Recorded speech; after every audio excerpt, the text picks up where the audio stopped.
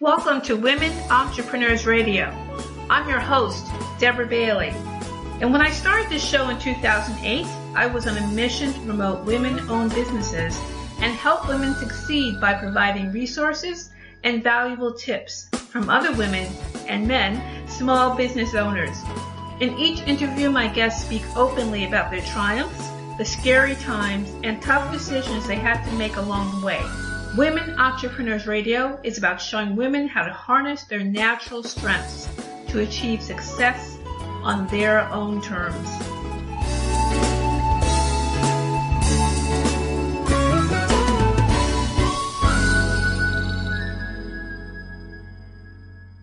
Hi everyone, welcome to Women Entrepreneurs Radio with your host, Deborah Bailey. I'm so glad you could join me today, and definitely if you're listening to this on iTunes, for instance, please make sure that you will leave a comment or feedback or review. That's always good, so that helps the show be found by other people as well. So please make sure that you do that. And also stop by the blog womenentrepreneursecrets.com. There's more information there and also more information on the show guests and different links for how you can listen to the show. So hopefully you stop by the blog as well. So I want to introduce my guest. Anita Amir is the author of Creative Visualization for Writers, an interactive guide for bringing your book ideas and your writing career to life, and the Amazon best-selling author of such books as How to Blog a Book and the Author Training Manual.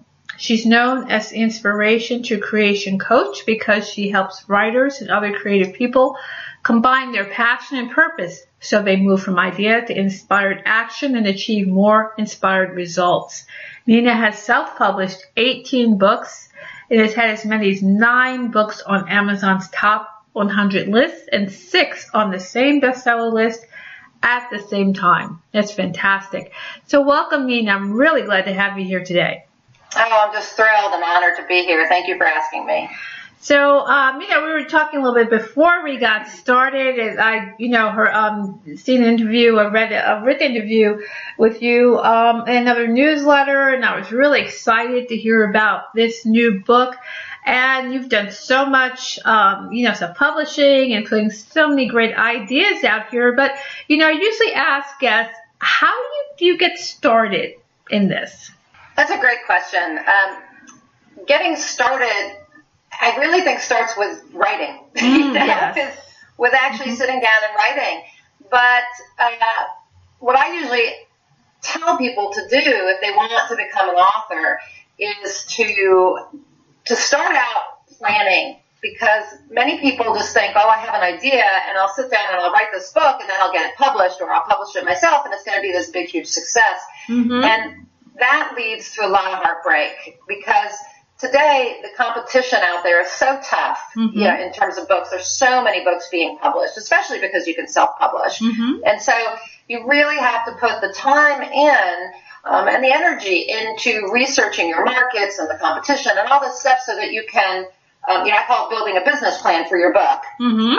But the reason for that is because you have to produce something that's unique and necessary in the category where it's going to sell, mm-hmm. and you have to make sure you're targeting the needs of your market, your ideal readers. And when you do that, then you have a higher likelihood of producing a book that's going to sell. So how do you start? I think you start by saying, I have this idea, let me flesh it out and mm-hmm. see whether it's a good idea worth pursuing. Unless, of course, you're writing a book for legacy or just because, it's a project from your heart. Mm-hmm. And, of course, you just sit down and you start writing. But you do also need structure. So, part of this is also developing a structure for a book and then writing it. So there's kind of a lot to it. I sound like I kind of threw all kinds of things in there. I agree. I really totally agree with what you're saying, because I've self-published as well. That's why I'm just so excited to speak with you. And I know that other people I've talked to who have asked me, business people particularly, about writing a book. And then when you tell them, well, this actual writing and the whole process involved, they seem to be kind of like, they kind of run the other way, because I guess they have this impression that they're just going to put something together really quickly, and it's, as you said, it's going to sell right away, and it's magic. Yeah, and it's not. It is not magic. And I deal with a lot of entrepreneurs and business people, and one of the things I tell them is that they, for most of them, they're put off also by the writing prospect, because they think that this task is something they're not good at. And there are ways to plan out a book in kind of minute detail with someone like myself. I'm a book coach as well as an author coach and author trainer, and you map it out to the extent where you know exactly what needs to go into every chapter, and then you can speak the book. You can actually, just like us, we're recording, right? You can record yourself talking about the book, or you can even use your coach or someone else to ask you questions. You can set it up that way where, okay, we're going to ask these questions so that you'll remember to say these things. And then you take the transcript. You get a transcript done, and what I usually suggest is that the person edit the transcript the first time through, and then have an editor like myself go through and edit it again to make sure that, that the sentences are good and strong, and that also nothing's been left out, that sort of thing. So I think a lot of people are put off by that, but business people are actually well suited to write a book, because they can do the business planning aspect of it. That's, they're good at that, and so they can actually produce a book that is quite marketable if they apply the principles. That's true. That's a very good point. What I want to ask you about is with the your book now, Creative Visualization. How does that really help aspiring writers to become published authors? That's a great question. Also, here's the thing: most of us just think that if we decide we're going to write a book, we're just going to sit down and write it, and everything will go fine. The fact is that our mind gets in the way. We have negative thoughts, we have limiting beliefs, we have fear, we have all kinds of things that come up that block us from actually doing what we say we want to do. So it's really important to employ visualization because it will help kind of negate those negative thoughts and limiting beliefs and help you move through some of the fears. So let me use an example that is not from the writing world. Think about an athlete, like a marathon runner, okay? Athletes have been using visualization for years and years and years. A marathon runner will say, okay, I have to make it, to mile, 20, right? And, I'm running I don't even know, how long are marathons? 50 miles, 30 miles, 20 miles? It's a long way. Let's just say 25 miles, okay? They're going to run 25 miles. And they know that at mile 10 or 15, they start to feel tired. And what happens? Their mind starts saying, I can't do it. I'm tired. Oh, my God. I'm never going to make it to the end. Then when they get to, like, the last mile or two, we've watched those races, like the New York Marathon, right? And you get these people who have this burst of energy and go flying by everybody in the last mile or two. How do they do that, right? Because typically you're at that last mile or two and you're thinking, I am so tired. I have no more energy. My legs feel like lead. I'll be lucky to cross the finish line, let alone catch up with the people ahead of me. What athletes do is they visualize. They visualize themselves at the midpoint when they're tired. And they visualize themselves generating more energy, right? I mean, they only have as much energy as they have, but they can use their mind to generate more energy so that they keep going, and they can visualize themselves going from I can't do this to I can do this, I know I can do this, and seeing themselves do that. Well, what happens is the mind doesn't know the difference between the visualization and actually running the race, and so it begins to fire off messages to the muscles, and the muscles go, oh, I need to, energize, and I need to feel fresh and ready to keep running. And those messages that go to the muscles and the muscles fire, that is like a training. It's as if they're running the race. Mm-hmm. And so it's the same at the end of the race. They can visualize themselves having this burst of energy that takes them flying past everybody, and they finish first. So for a writer, it's the same. If we visualize getting to the end of the book, getting the end of the manuscript, if we visualize feeling scared or stuck and getting through that in some way, if we visualize needing to do the promotion that we don't really want to do, right. or doing the editing or revising, if we visualize all that, the mind is firing all the time as if we're doing it. And it conditions us, it trains us and conditions us to be able to get through those hard points, right? And so in the process of that, it's also changing your negative thoughts and your limiting beliefs, because you're telling the brain, I can do this, and you're showing the brain, I can do this. Does that make sense? Yes, that's great. Wow. Yeah, a friend of mine runs marathons, and she also skis and does all this great stuff that I don't do. But she's running the New York Marathon. I don't know if she's going to be this year, but I just admire her because she just trains pretty much like I think every other day, and she'll say on Facebook how much she's run, and I'm like, oh my God, there's so much discipline there in order for her to work up to this ultimate goal. And I just admire that. It's amazing, because it just seems to me like, oh my God, I'm just going to like fall out if I even did that. Right, and writing a book is like running a marathon. It really is. I hadn't thought about that, because I've written books and just never considered it on the same level. That's interesting, though. I hope that the listeners pick up on that, because we look at other people and we think, oh, they can do this and they can do that, but we kind of, we don't see what we are capable of. We sell ourselves very short. And that's an interesting point. I never connected that before, so I'll give myself much more credit next time around for that's right. And do the training. Do the training. Yes. The visualization is definitely a training for writing the book. And of course, there are other things to do. I'm a certified high performance coach, and I really believe that you have to get yourself you have to put in place strategies that give you clarity and energy and courage and productivity, so that you can also influence yourself to do what you need to do. So that's a training too. See, this is all a mind training. Yeah. For writers, it's not so much a physical training, although I highly recommend and strongly believe that you also have to build up your energy. You have to be thinking about all those same kinds of things athletes think about, so you have the endurance to get through, right? But this is more mind training.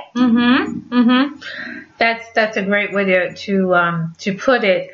How do you access the left brain and the right brain? Because we're told, there's some impression that they're just like two separate things. Is it really possible to access both when we're writing? It is. And you're right. We were all told that the left brain, we're either left brain or right brain. Yes.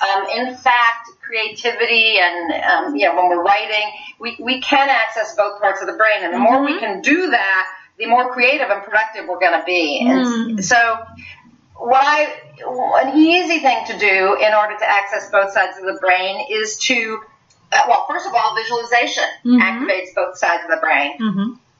But if you are working, with language, you're on the left side of the brain, right? But if you are listening to music at the same time, that's right brain. Okay, so that's a very easy way to use both sides of your brain. Now, when you're actually writing, it's a little harder to do some of the things that access the right brain. Although creativity is a right brain activity, and so is imagination. Right? So you have an idea for a book, which is left brain, because it's logic and analysis and language and all those things that are left brain activities. But when we visualize about it, we deliberately daydream. Then we're actually crossing over to the right brain, which is going to make us more creative and make us more able to write the book. But when you're actually writing, music is really the easiest thing to use to to stimulate the right side of the brain so that you're using both sides of the brain at the same time. But you can just train, kind of, again, put your brain in training and do things like drawing or coloring. And, so in creative visualization for writers, I actually have a whole section that are coloring book pages, but they're not mandalas. There's so many of these adult coloring books out there, right? And it's just about coloring for relaxation. I have used the coloring book pages to focus your brain on what it is you want to create. So if you go and you color a page that is all about, that shows a picture of you, hands on a keyboard, then what you're doing is you're focused on an image of what you want to create, which is you writing, right? But you're doing that while coloring, and that is also going to activate both sides of the brain. Wow, that's terrific. I like that idea. That's great. I wasn't even aware of that. I love it. And I always listen to music when I write, and I know it helps me. So I'm glad to hear that I'm really doing the right thing to activate everything that needs to be firing while I'm creating. A lot of people who listen to this are entrepreneurs or entrepreneurs to be, and I've always talked to people. I'm sure that you meet many as well who say, well, I want to write a book, and they really want to put either their personal experience, professional things to get out into the world. What is some advice you would offer to those aspiring authors? So the first thing I would say is to just start writing, to go back to that. Just start writing. A fabulous way to get your work out into the world is with a blog. I'm a big advocate of having an author website that has a blog, and to begin putting your work out that way and getting feedback on it. But if you have a personal story you want to tell, it's important to decide why you want to tell the story. Is it just for your own healing, or is it to advance your business, advance your expert status, bring in customers, clients? So for business people, typically, I'll talk to them about that sort of thing. What are your goals? So I think that's, would be number two, is besides just writing, is decide why you want to write this book. Because why you want to write it dictates the kind of book you want to write, right? Or need to write. So, you might think you have a personal story that everybody wants to hear, when in fact, maybe that story has been told 20 million times, which takes us back to the planning stage, actually doing a competitive analysis to see what's out there. But to know why you want to write the book. So first, start practicing your writing. Number two, know why you want to write the book.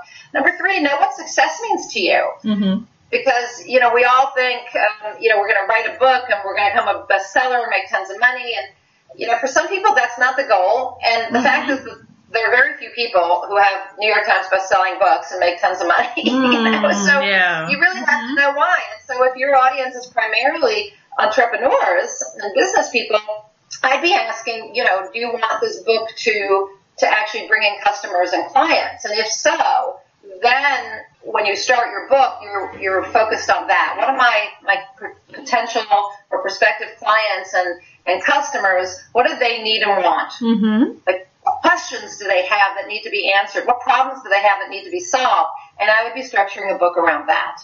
So again, it brings us back to the planning stage, really. And that doesn't mean they can't include their story in it. But maybe their personal story is something that actually should only be for something very short or be woven through the book, as opposed to being, for instance, a memoir. The memoir market is very crowded. And so, those are the first things I would say.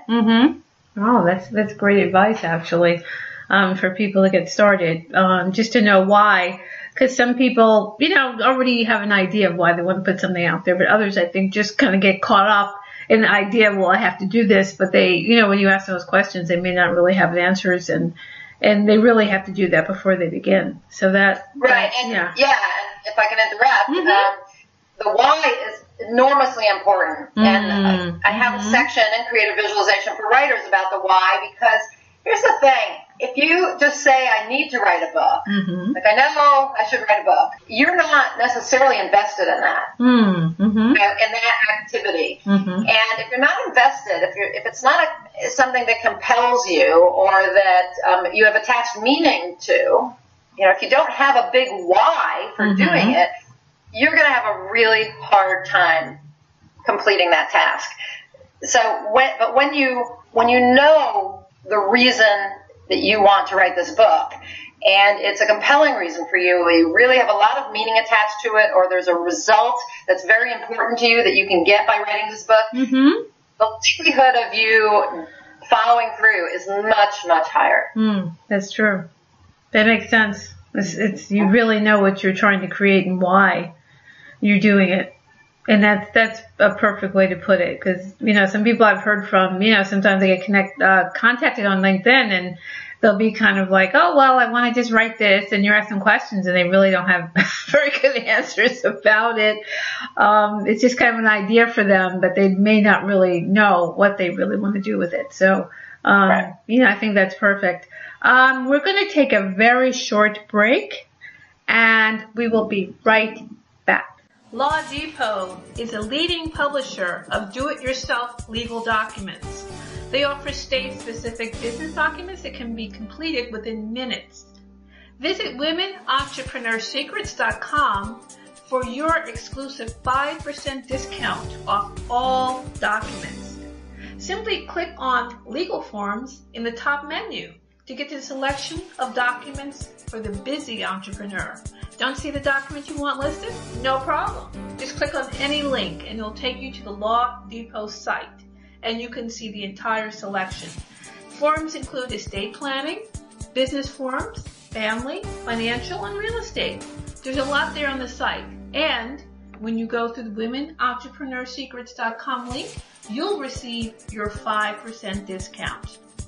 That's Law Depot, the leading publisher of do-it-yourself legal documents.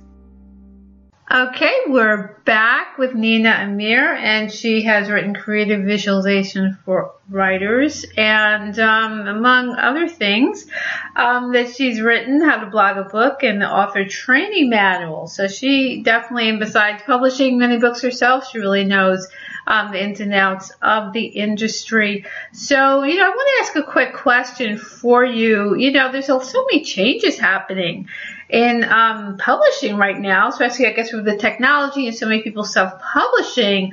What are some things that you would tell to people who are aspiring authors who want to get out there and self-publish? Are there some things they need to look out for right now? There are a couple things. So, in terms of what they need to know, is that self-publishing it isn't as easy as people say, at least not to do it well. Everyone seems to be saying, oh, you just, write a book and you throw it up on Amazon and you're in business, right? You're going to have a bestseller. And, in fact, if you want to do it well, even if you just do an ebook, you have to write something of value. It can be short. It could be 5,000 words. But you have to write something of high value, and it has to be the same quality as a traditionally published book. Not that all traditionally published books are so great, but they're edited and they're proofread. It goes through 2 or 3 rounds of editing. They go through a proofreader, and then there are professional designers who do the cover and the interior design. So you have to do all those things. And if you're going to do an ebook, it has to be formatted correctly, because if it's not formatted correctly, then Amazon gets complaints and they shut it down. So what you have to realize is that if you're going to be a self-published author, you're opening a business. You are becoming a publisher. Okay, so you're opening a publishing company, and you are now managing a team. They might be all subcontractors, but you're managing a team, like I said, of different editors, designers, proofreaders, maybe an indexer, formatters. If this is not what you want to do, if it's not how you want to spend your time, self-publishing is not for you. Now, there are some people who love this. They love the control. They like the fact that they make more money than traditionally published authors do per book. Although traditionally published authors get paid up front for their work, whereas self-published authors are putting their money on the line. But so this is something to know. And the other thing, you mentioned what to look out for. I would be looking out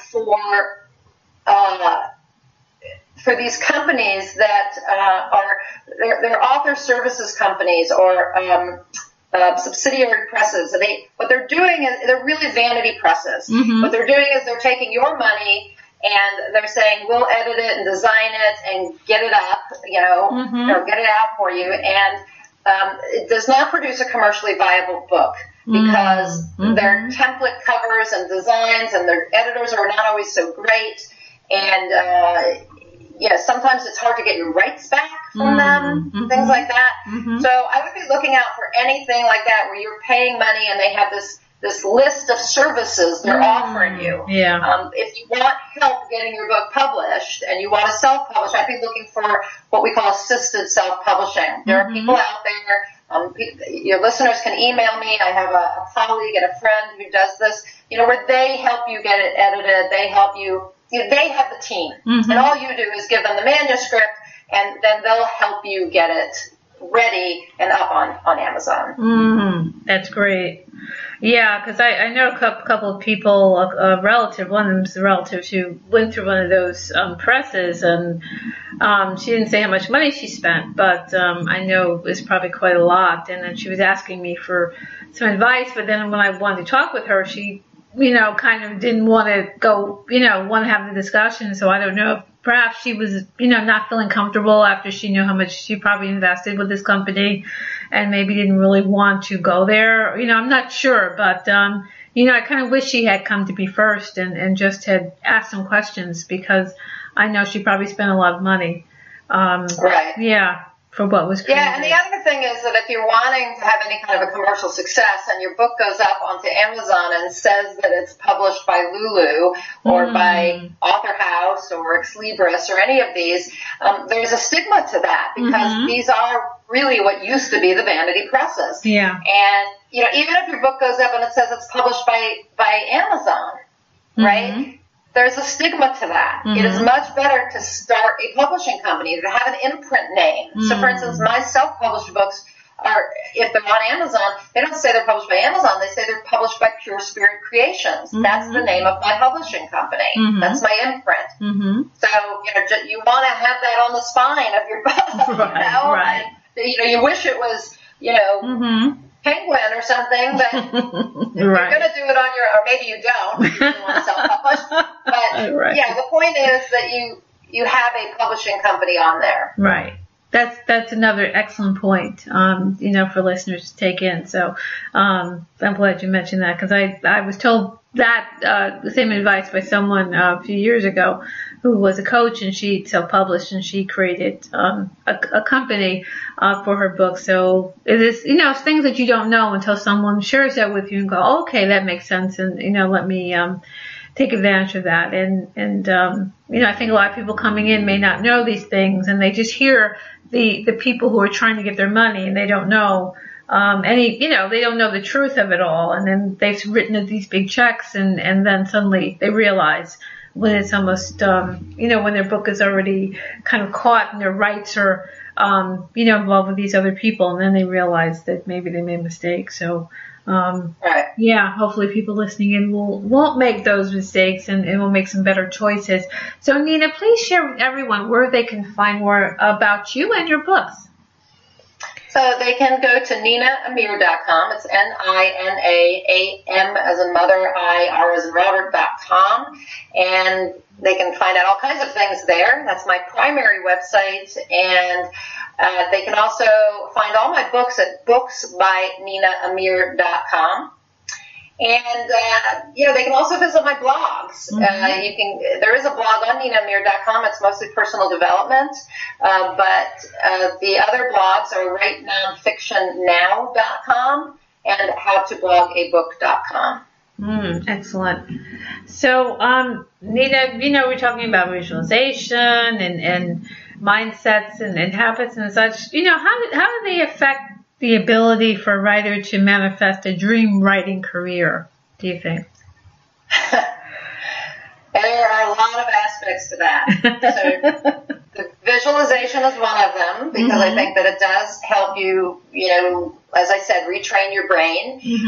But to create that dream career as a writer and an author takes some planning, and it takes foresight. It takes a vision. So we have visualization, but you have to have a vision of where you're going, right? You're where you are right now, and you want to get to successful authorship. So you have to have a vision of where you're going. Then you also have to break it down into the steps, the map, right? That's going to get you from where you are, from here to there. And so you have to map out those steps. And that takes some education in the publishing industry. I highly recommend my book, The Author Training Manual, for that. But you want to learn what does it take? Because there are things you have to do, such as build a platform, right? So a platform is your ability to reach your target readers in whatever way that is, whether it's through articles or speaking or blogging, social media. Doesn't really matter, but you have to build this audience that's ready for your book, right? So that's part of creating this career. And then you have to look at, I do these big career maps with people, career plans that want to be authors or want to build a business around their books and make money. Because see, that's the other thing. Do you want to monetize this? Or are you just wanting to write a book, or are you wanting to build a business around it? So you have to have a vision of all of that. Will I have courses related to my book? Will I do coaching related to my book? And then, when you know where you're going, then it's a matter of doing it. And there lies the biggest problem, because we get in our own way. Yes. And so, and people think I'm so productive, and yet there's a lot of my day where I am distracted. So this is where the mindset comes in, and the high performance training. You want to be a high performance writer, and that means having clarity about your project, about your career, about the steps you have to take, and really, really having clarity about what you have to do every day. What are your priorities in order to get you where you want to go, which is successful authorship. You need to have the energy to do that. You need to, you need to feed your brain what it needs, which is oxygen. So exercising and breathing exercises will help you have the endurance to get through the day, as well as the clarity and creativity to do the work, right? You want to be eating well, and you want to be drinking a lot of water, all the things your brain needs, right? So you have to take care of yourself. Okay, so there's this whole physiology aspect, which people don't talk about much, but if you're tired all the time, for instance, you will not be able to do this.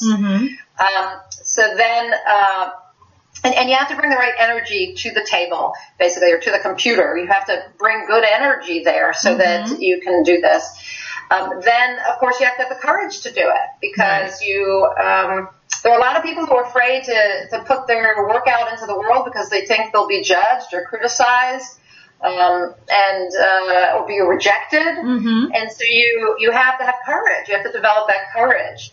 And then you have to be able to produce work in the time you have. So a lot of people will say, I want to be a writer, but I don't have the time, or life always gets in the way. This comes down to productivity. You can be productive in every area of your life, but when it comes to creating a writing career of your dreams, you have to write. So you have so you have to block time, and when you have that time, you say, okay, I'm writing, for an hour in the morning. Then in that time, you have to focus your attention. And, you can't be distracted. You have to be focused in the moment. You have to be present in the moment with that writing. And all of this takes, I think, influence. Most people think about influence as, the ability to persuade others. We have to be able to persuade ourselves. So if you want to have a career as a writer, you better be able to influence yourself to sit down at the computer and write, and to be focused, be present. Right. So all of this comes together to, help you, carry out your plan to get from where you are now to successful authorship, if that makes sense. So, this is why I talk about high performance, because the majority of people say they want to write. Matter of fact, 81% of Americans say they want to write a book, and only 2% ever do it. Wow. And I think it's not having that strong why, and not doing the planning so that they know what to write when they sit down. They have that clarity, and they say, today this is what I'm writing. Yes. And then also not going through, not developing the habits that support them. The habits you have right are achieving your level of success. And if you're not happy with that level of success, the book's not getting written, or, you want this whole new career as an author, you better change your habits. Wow. Yes. Totally agree. I think that's great for you to mention, because I think a lot of people, I don't hear that ever mentioned. People talk about writing books about habits and self-care. I think this is fantastic. I never hear anybody mention these things. This is key. Yeah, it is key. Mm-hmm. And I get a lot of questions because, I've been an author coach for a long time, and now I have a curriculum, an author training curriculum based on the author training manual, and I'm a book coach, and I've edited books, and I'm a blog coach, and, I do all this stuff. And people say to me, why did you then go out and become a certified high-performance coach? I say, because that is the foundation of success in any career. Any career. I mean, I can coach anyone, in any area on high performance. But when it comes to writers, nobody's talking about that if you don't have the habits and the mindset and the energy and all these things, you're not going to make it. Exactly. And the self-care. Who talks about that you need to have, if you don't have 7 hours of sleep every night, you're functioning impaired, like you were drunk. If you're not feeding your brain oxygen, water every day, not to mention nutrients, you can't function at your highest level. And if you don't, use your body, you don't move your body, then you're not going to feel great. You're going to come to the computer tired, lethargic, and not have the endurance to run that marathon. Right. So it's key, and people don't talk about it, but that's why I have decided to focus so much attention on that. And it's perfect, because they don't. And I think a lot of people don't realize what's involved when they really sit down and say, I'm going to write a book. It's not what they believe. It's not as simple as they may think. And there's all these different parts that have to be lined up for them to be able to produce. So I'm glad that you're mentioning that, because it's not something, as I said, I've ever heard. And so many people miss that point, and they really are surprised when they know they actually have to sit down and write. I've talked to someone, and they were asking about writing, and I said, well, these different things involved, and you have to actually sit down, and what's your idea, and blah, blah, blah. And I could tell that they were just kind of overwhelmed by the idea that they had to do all that. And people come to me for coaching, for author coaching, and especially if they do it doesn't really matter if they just do my author coaching, which is personalized to them, or my curriculum, which also offers them an opportunity to do personalized coaching, but takes them through a real curriculum to teach them how to produce a marketable book. They always are surprised at how much time I spend telling them about the planning of the book, and how I push them to do that, to do a market analysis, a competitive analysis, to write out chapter summaries, all the stuff. They're like, can't I just write my book already? And I keep saying, no, you can't. Because if you do all this, when you're done, there's what I call this precious moment. When you finish the planning, when you can see your book and feel it and touch it. It's the visualization. I can see that book, and not only that, I know exactly what's in that book, the content, and I am ready to sit down and write it. Now I know what to write, and now the process of writing becomes easier. Because you're ready. Not only have you hopefully, done the mind training, and the high performance training, so that you can be a productive writer, and an effective writer, but you also have done the planning, the training to get you to the point of being able to write that book. And seriously, when you combine those two, it's like kaboom. You can write so quickly, but you need all of that in order to write without what you're saying, that feeling of overwhelm and being stuck, and that all goes away. If you plan and you train, you will be prepared to write this book, and it will be an easy and fun process. That's perfect. And it's very, very true. So everybody listening, please take that to heart, because it is true. Those things have to be done ahead of time. So hope you're taking this in and believing it, because it can be a better process if you do all that. So, Nina, we just have a couple of minutes left. Are there any final thoughts that you want to share? Yeah, I think that even though, I said that self-publishing isn't always easy, I would say that now is a great time to become an author. Mm-hmm. There's just so many different ways to publish. Mm-hmm. But make sure that you're not getting caught up in these, write a book in a weekend. You're not going to have a finished product in a weekend. So just don't get caught up in this whole thing that it really is so easy. Because what you want to, like anything, to be successful at it takes effort. Mm-hmm. It takes time and effort, and you want to produce something that is highly valuable. But it's, for the entrepreneurs out there, what's the best business card you can hand out? It's a book. Yes. Right? Mm-hmm. And even for those who are not entrepreneurs, sometimes the most satisfying and fulfilling thing we can do, a way to fulfill our purpose, is to write a book, because mm-hmm. you really can have a positive and meaningful impact with your words. So I encourage everyone to write and to get their book out. And if they feel like they have a story to tell, or a message they want to share, or a mission, or just a way to help their client, help boost their business, mm-hmm. write a book. Mm-hmm. Write a book.